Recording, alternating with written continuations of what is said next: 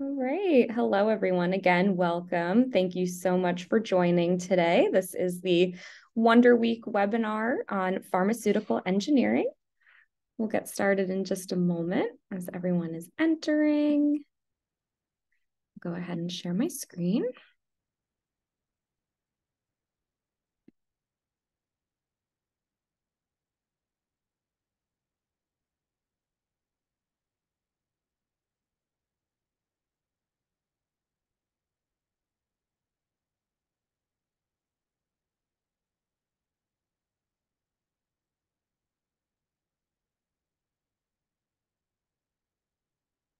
All right.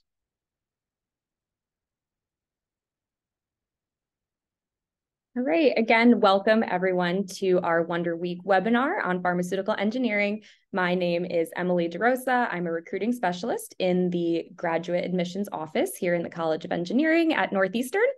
I am going to get started and cover a few admissions related slides before we dive into the bulk of the program slides, who I will hand it over to Professor Ben Woolston in just a little bit.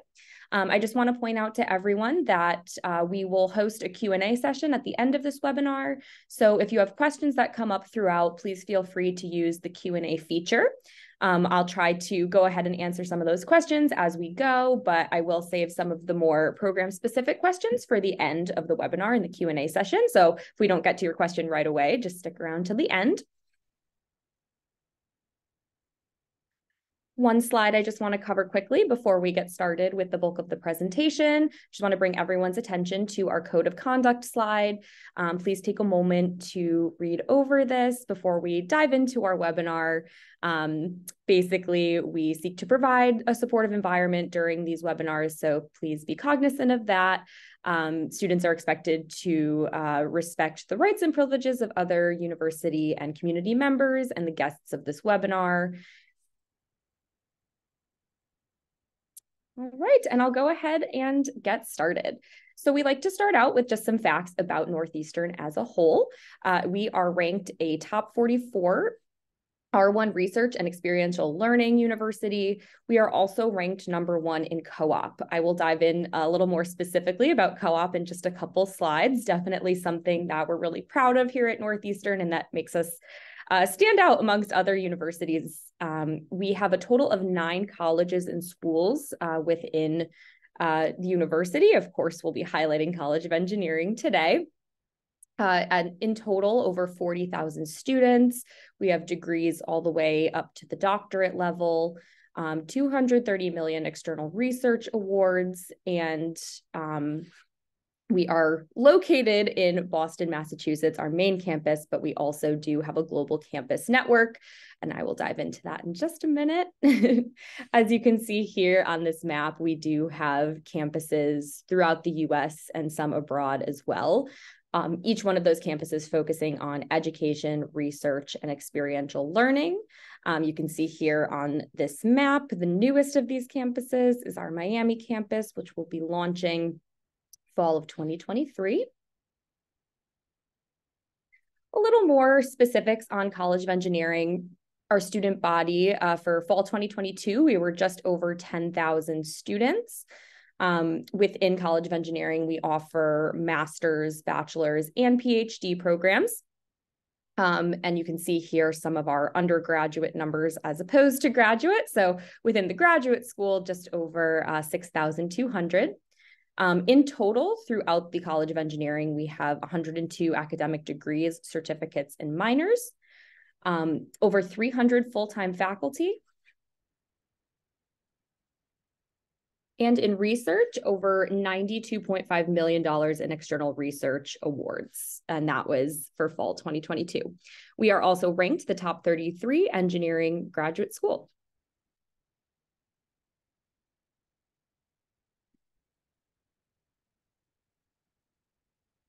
All right, and here you can see our 6 departments that we have within the Graduate School of Engineering. We have our disciplinary departments: bioengineering, chemical engineering, mechanical and industrial engineering, civil and environmental engineering, electrical and computer engineering, And then our sixth department is our multidisciplinary graduate education department. And that is where some of the IT areas fall into and other programs as well. A little bit more information here on this slide about our faculty. We have over 215 tenured faculty, over 115 young investigator awards throughout the department and our faculty, over 95 professional society fellowships, and 3 NAE memberships. And again, here, a little bit more of a breakdown of our academic programs. You can see broken out here our global campus network and what engineering programs are offered on each campus, and just how many degrees, minors, and certificates that we do offer. This slide here highlights some of our newer facilities that we have on the Boston campus. The picture to the left is our new ISEC building. A lot of labs and engineering classes do take place here, and they are building an identical one right next door. So we're continuing to expand globally and even here on our main Boston campus with state-of-the-art facilities. We are an R1 research institution, as I mentioned earlier, over $92.5 million in external awards. We have 18 multidisciplinary research centers and institutes within the college. And research really does drive a lot of what we do here at Northeastern, and specifically within the College of Engineering. And here is a little bit more of a breakdown of those 18 research centers and institutes. And this slide here just highlights our College of Engineering mission. As an academic institution, our main product is people. Our success is based on the quantity and quality of the people we produce. We produce transformative engineers, both students and faculty, with a global impact. And I think this mission really does drive home, exactly what Northeastern represents, and specifically the College of Engineering.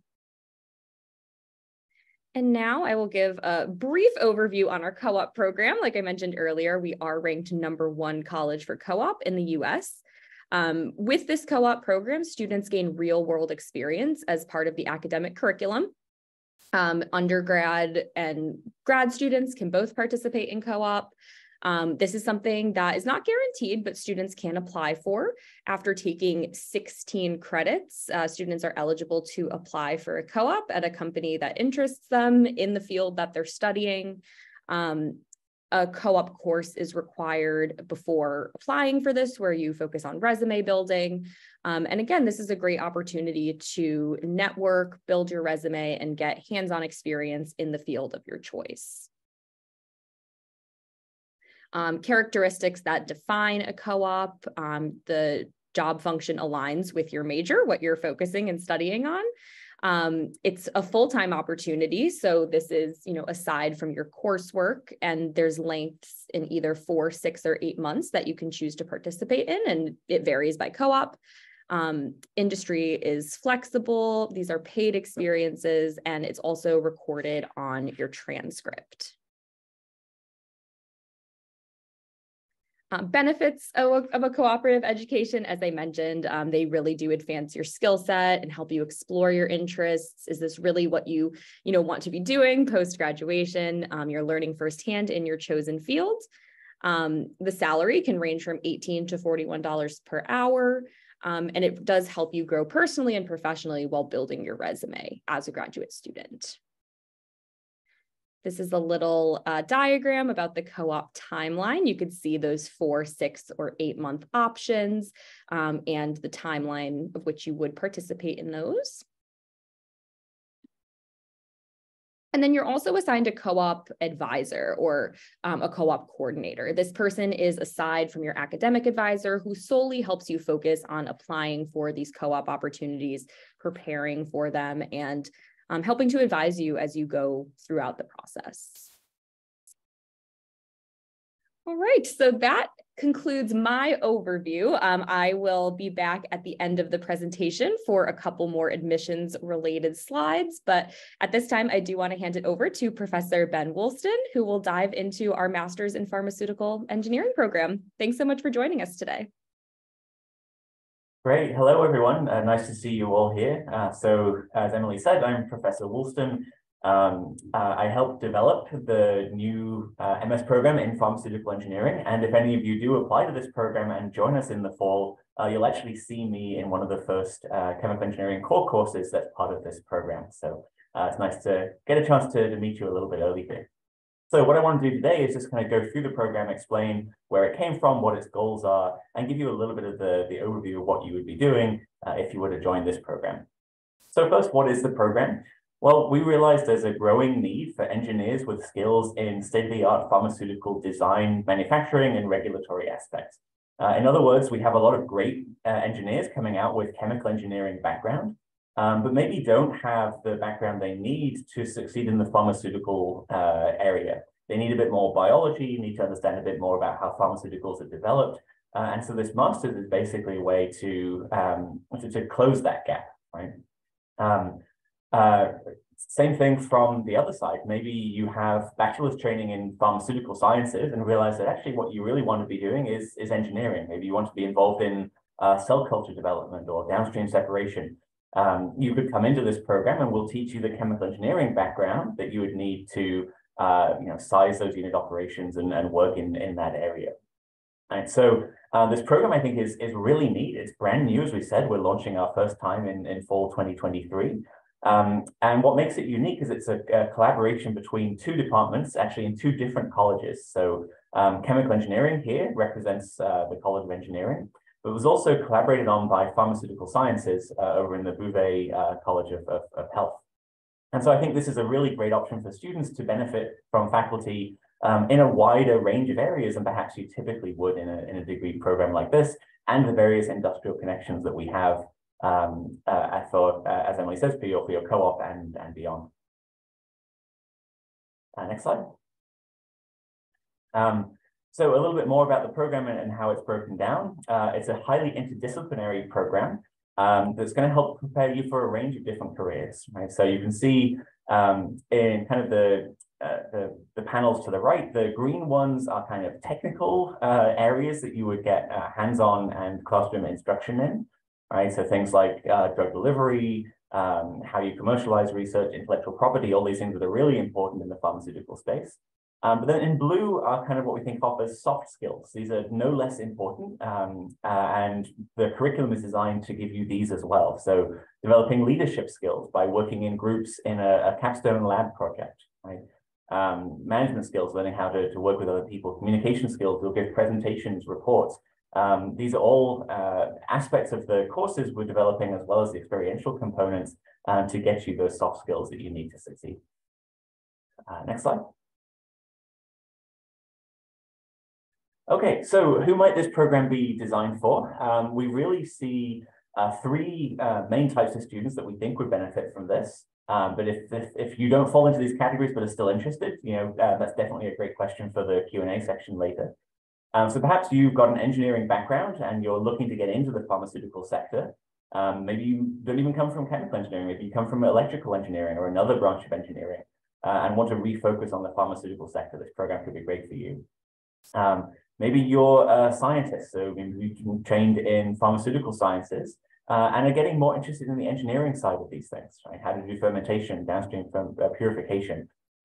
Those scientific skills you have will be really useful. And the way we've designed this curriculum is even if you don't have an engineering background, there's a track where we can teach you what you need to get through this.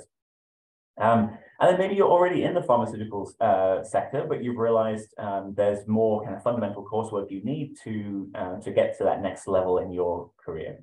Right? So this is who we think that the program is really targeted towards. Next slide. Great. So the next few slides will just kind of break down the overall structure of the program in terms of the specific courses. So as with most of our MS courses, it's 32 credits, or units rather. And this is designed to be taken over a 1.5 to 2 year timeline, if you're full-time, that is. And it's broken down into core courses and elective courses. The core has components from chemical engineering and pharmaceutical sciences. And that will include both kind of theory, more theoretical work, as well as experiential components, labs, project-based work, that kind of thing. And that core is what everybody will take. Then in your electives, this is where you have more flexibility to tailor the degree to the exact interests that you have. So everybody will have to take some courses in regulatory, because this is critically important in development of pharmaceuticals. Quality and statistics, that could be quality assurance, quality control.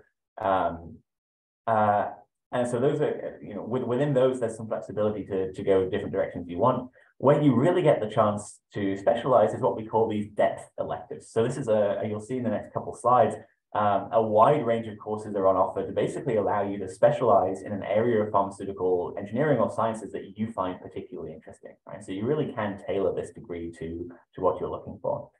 Also really important to note that although I think a lot of folks will take this program full time in the 1.5 to 2 year time period, you can absolutely take this program part-time. So if you're still working or for other reasons want to do this a little bit slower, that is totally an option that is on the table.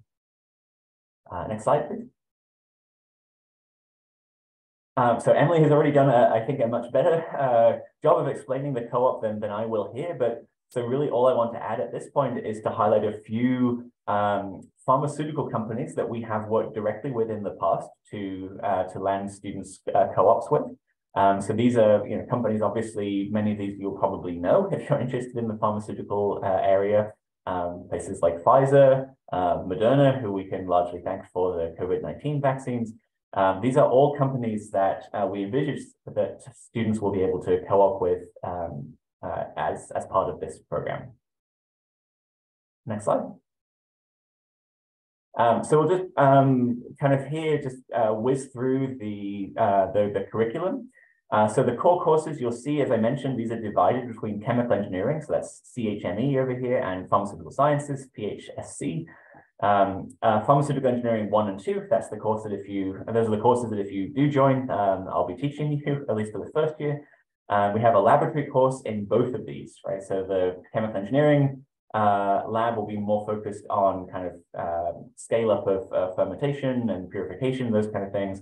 The pharmaceutical sciences laboratory will be focused more on kind of basic techniques, cell culture, working with aseptically, doing assays and ELISAs and those types of things. All right, so those credits are basically evenly split between chemical engineering and pharma science. Next slide. So just to give you a little bit more information on those pharmaceutical engineering courses, as I mentioned, these are the ones I'm teaching, so I thought it would be a good opportunity to kind of do a bit of a deeper dive into the types of things you might be learning here. And the key thing I want to highlight through all of this is that what we're going to be doing is teaching you the core principles of chemical engineering, but entirely in the context of biopharmaceuticals, right? And so this is how it works. This is why we can offer this both to chemical engineers and to people that don't have that background. Is because even if you do have a chemical engineering background, you're going to be learning how to apply the skills you remember from undergrad, or maybe forgot a little bit from undergrad, to entirely new problems, right, in biopharmaceutics. And if you don't have an engineering background, we're going to include that in these courses, right? So just as a couple of examples, major areas within chemical engineering, kinetics, undergrads take a whole class in that, and heat transfer. But instead of applying these to standard unit operations from the chemical industry, we're going to learn these entirely in the context of biopharmaceutical applications. So when we talk about kinetics, we'll be talking about how enzymes work, right? How they bind to their substrates and those kind of things, how cells grow and how we can mathematically predict how quickly they'll get to a certain density in the culture. When we talk about heat transfer, we'll talk about how to make sure you're managing heat in a bioreactor correctly, how to sterilize your media so that only your cells and not contaminating microbes grow, these types of things.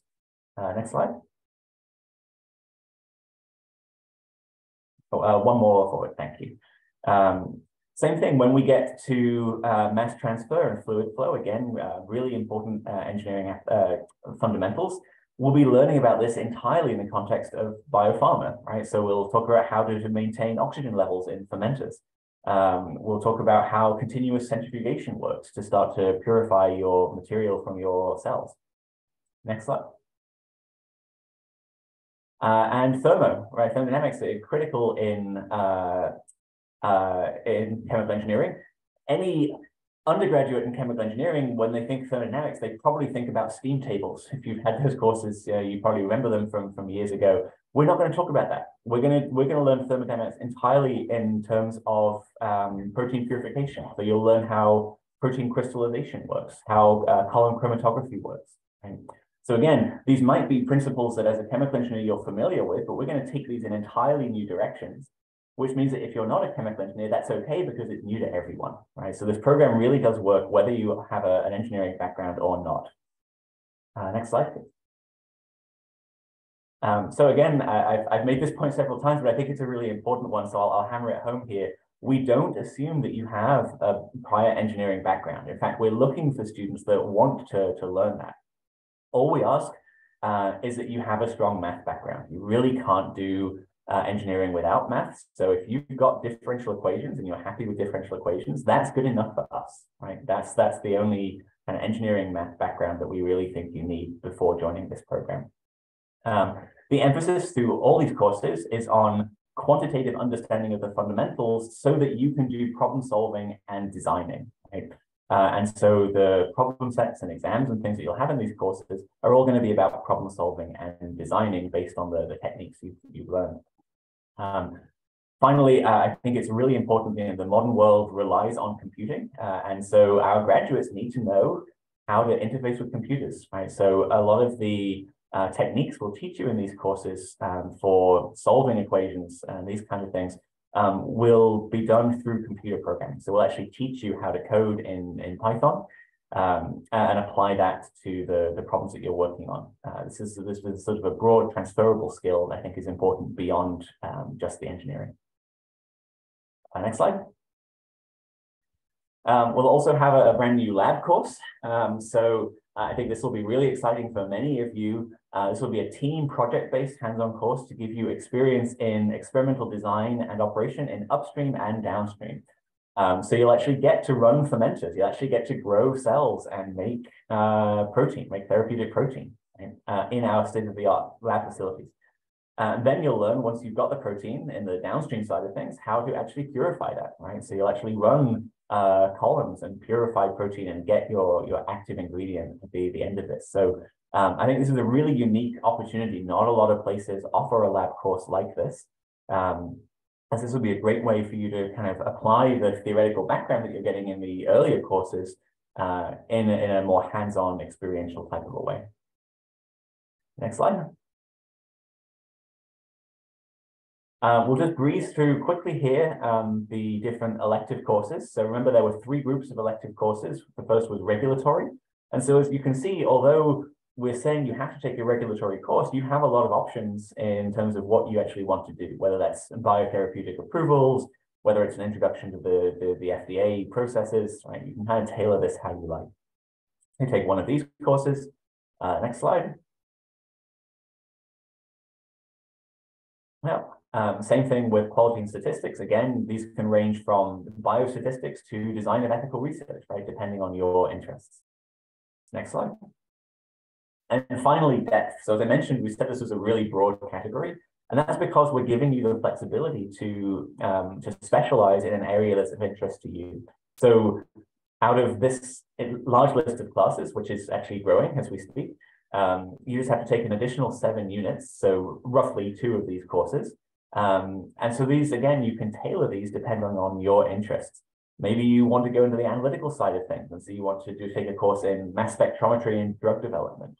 Right? Maybe you're more interested in biomaterials, right? That side of the pharmaceutical sector. We have, you can see here, several courses related to biomaterials. So it really gives you the flexibility to tailor your degree to your next steps. Next slide. So just a few numbers about the job market. Obviously, if you're looking for a higher degree, you've got to have this in mind. So I think Boston is a particularly excellent area to be pursuing a degree like this.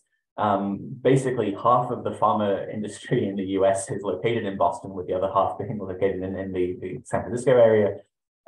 So some numbers to back that up. In the first half of 2020, Mass biopharma industry raised $2.1 billion in venture capital. So this is a growth industry.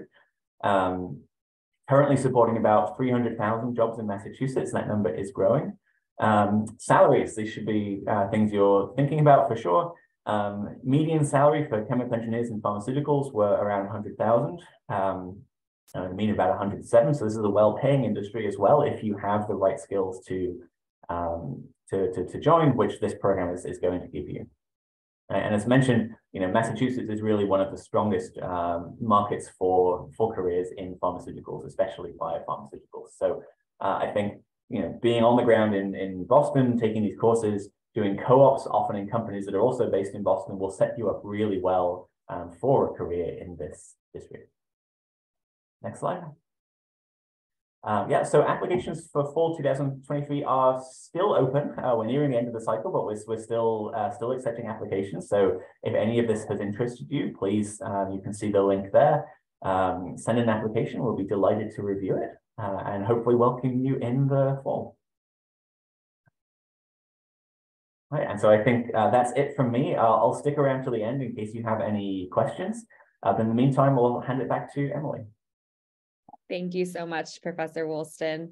I will dive quickly back into just a couple more admissions related slides.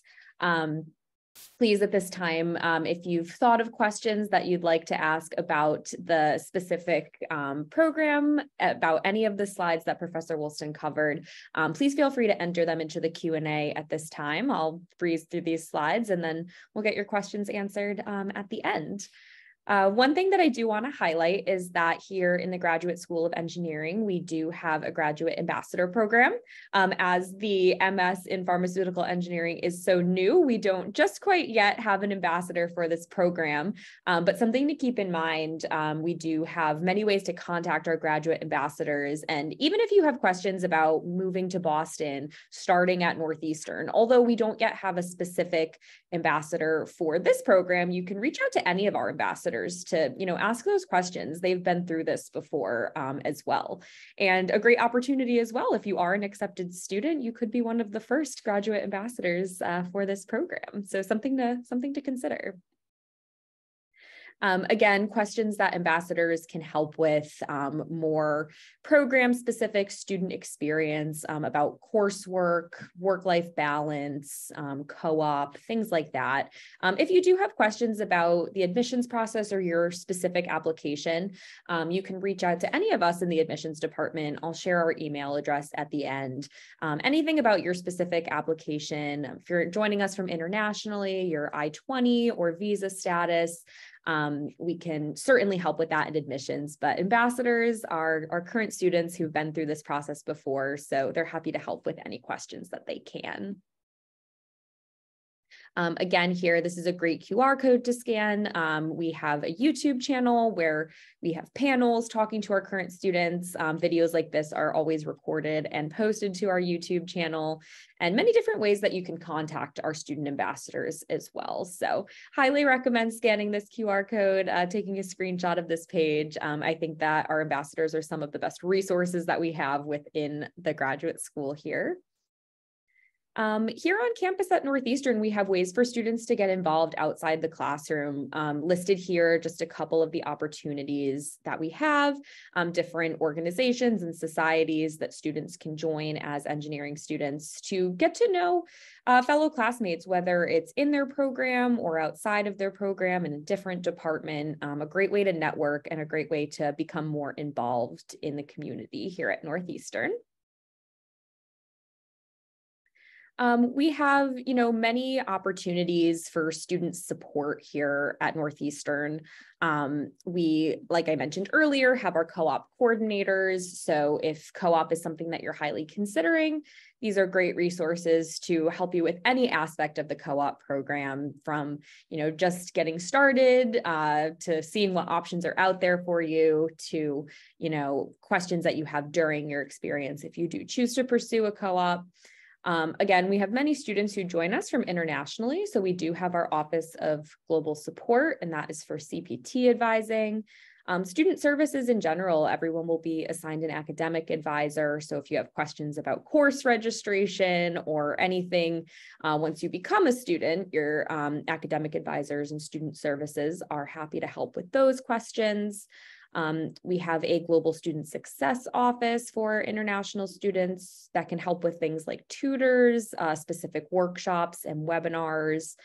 And we also have a Department of Career Design and Employer Engagement. They organize things like career fairs, different workshops to prepare you for after graduating from your graduate program here at Northeastern. For those of you who are in attendance today who are accepted students, congratulations. For those of you who might still be awaiting a decision, or for those of you who haven't applied yet, I do want to cover a couple points for everybody who may be on this webinar. So this little roadmap right here is for our accepted students who may be joining us today. Again, this is another great slide to take a screenshot of, super helpful information listed here. It gives a little bit of a pathway on what steps you'll take after receiving an acceptance. So after receiving an acceptance letter, you'll kind of go through the portal and complete different tasks as they come up as you get closer to starting in the fall. For our international students, applying for I-20s is very time sensitive, so we recommend getting that process started as soon as possible. You'll consider things like housing and getting ready for your move, checking in with OGS, and then a little bit later down the line will be things like course registration, paying tuition and fees, and finishing all of the technical stuff before getting ready to start the program. So any questions, of course, about this timeline, we'll continue to communicate via email, but absolutely feel free to reach out to us in admissions, and we're happy to guide you through any part of this process. And again, congratulations to anyone who may be an accepted student here today. For our prospective students, if you are still considering applying, we welcome you to do so. As Professor Woolston mentioned, we are still accepting applications for fall of 2023. Our deadline for international students outside of the US is June 1st. And for any domestic students or international students that are currently residing in the United States, that deadline is August 1st. Of course, we recommend submitting the application as soon as possible, but we do want to go ahead and make you aware of these deadlines for fall of 2023. And again, just a little overview about admissions requirements. Typically, we do require an application fee of $75. For those of you joining today, we're happy to provide a fee waiver code that you can see here. Again, I'll add to the end of this webinar.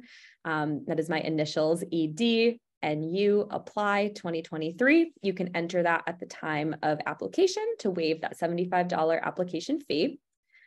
We do require 2 letters of recommendation, unofficial transcripts at the time you apply, and we'll require official transcripts a little bit later down the line.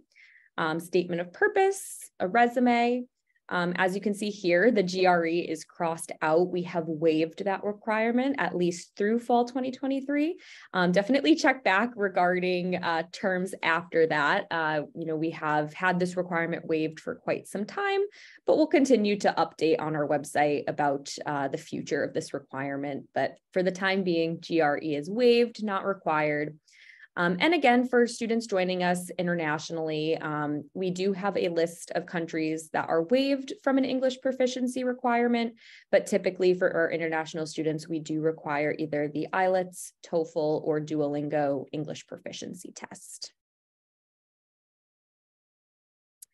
And again, just some important links and email addresses to keep in touch. We have our graduate admissions email here, the email for our student ambassadors, and some of our website links that can be helpful for any questions that you might have after today's webinar.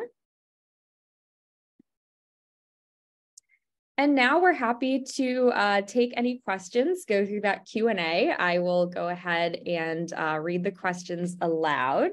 Let me go ahead and stop sharing my screen.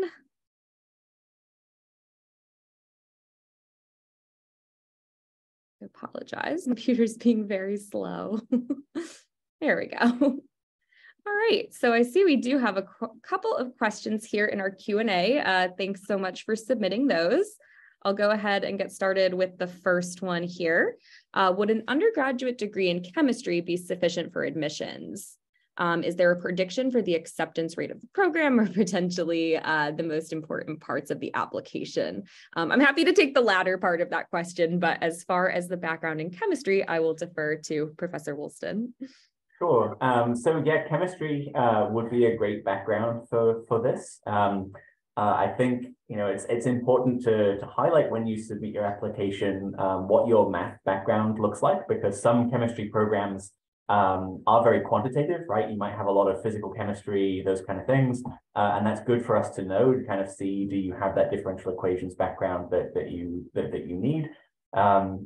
So I would say yes, chemistry absolutely fine, but just help us work out if you have the math, right? So your statement is a great place for that. I'm just sort of highlighting things on the transcript. In terms of the most important part of the application, I'll just take the part about research, which is to say that this is not a research program, right? It's a coursework and experiential based master's. So we would never say that research is a bad thing, right? But perhaps compared to a PhD program, we're not going to be evaluating research experiences as heavily as we would in that case. So I think if you don't have research, I don't think that's necessarily a problem for this program specifically. Absolutely. Thank you so much. And yeah, to reiterate that point, no previous research experience is required for application. Regarding kind of the nitty gritty of the application, GPA, we're looking for a 3.0 or above, but we don't have any hard cutoffs. So, we encourage, the previous math experience, like Professor Woolston mentioned earlier, but no specific research experience is required. And if you have any questions about your particular or personal application, again, emailing us in admissions, we're happy to take a deep dive and look at your specific file to answer any questions you may have in more detail. Next question up, is there a program for a stepping stone to PhD despite not having research, a research component, or is there a possibility of joining a PhD program after completing this master's program? Yeah, it's a good question. It's also a bit of a tough question to answer, especially because this is the first time we're really offering the program, right? So, as you mentioned, it is not a research program, right? So you would not be likely to do any research as part of the master's. And that is something that, so I also sit on the admissions committee for the PhD program. We do look very strongly at research experience, right? So, you may be sort of missing out a little bit on that part of things for the PhD program. But on the other hand, if you were here, you would at least get interaction with the faculty. We would get to meet you. And that can also be important in thinking about kind of opportunities for PhD program as well. So I'm afraid it's not a very specific answer. That's about as specific as I can be at this point. Awesome. Thank you so much. I see a couple questions in the Q&A about I-20s and scholarships, also about specific admissions decisions. While we don't unfortunately have the time during this webinar to dive into particular files, I've entered our COE admissions email address in the chat with any questions regarding your personal application, I-20s, anything like that. Just go ahead and shoot us an email to the address that I provided there. That way, like I said, we can take a deep dive into your file, make sure we get you the most personalized response, and make sure you're all set to move forward there. Again, I've posted that in the chat section as opposed to the Q&A, but that is the best email address to contact us here in the grad admissions office. Last questions here. Again, more program specific question. Is the degree thesis based? Also, this program is made by 2 colleges in Northeastern. Can you please tell me more about the lab opportunities and whether they fall under College of Engineering or Bouvet College of Health Science? Sure. Thanks for your question, Ava. It's a good question. So the degree itself is not thesis based, right? So it's primarily coursework and experiential learning. You can, I think, do some research as part of your depth elective, and that could be in a lab either in chemical engineering or in pharmaceutical sciences. It would depend on you finding a faculty member to work with that had an opportunity available. So it could be both. But you know, again, just do want to reiterate that this is primarily not a research-driven program. It is primarily courses and the co-op and experiential components. Awesome. Thank you so much. That is the last question in the Q&A section. If there's any others before we end the session for today, please feel free to enter those in. Yep, if you have not received an answer to your specific emails thus far, just please send us another email. And again, we appreciate your patience during this busy time. We are, right kind of in the middle to end of the application cycle. So we appreciate your patience, and we'll get to your question as soon as possible. One more thing I do want to go ahead and enter in the chat before we say goodbye today is, again, that application fee waiver code. If you haven't yet applied, please feel free to enter this code to waive that $75 application fee. Any other questions before we end the session for today? All right. Well, again, thank you so much, Professor Woolston, for joining and diving into the MS in pharmaceutical engineering. This session will be recorded, posted to our YouTube channel. And if any questions come up after today, please feel free to send us an email. If you have more program-specific based questions, we'll be sure to get your emails to the right people to get those answered for you. And I thank you all so much for taking time out of your day to join. Thanks again, Professor Woolston. Yeah, thank you, Emily. This was great. It's nice to see everyone, and please get your applications in. Thanks so much. Have a wonderful rest of your day, everyone. Bye-bye. Bye.